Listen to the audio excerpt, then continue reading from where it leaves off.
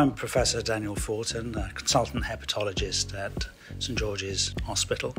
The theme of my lecture today relates to the unprecedented arc of history in relation to hepatitis C virus, going from the identification and characterization of this virus through the development of cure to potential global elimination in less than 50 years.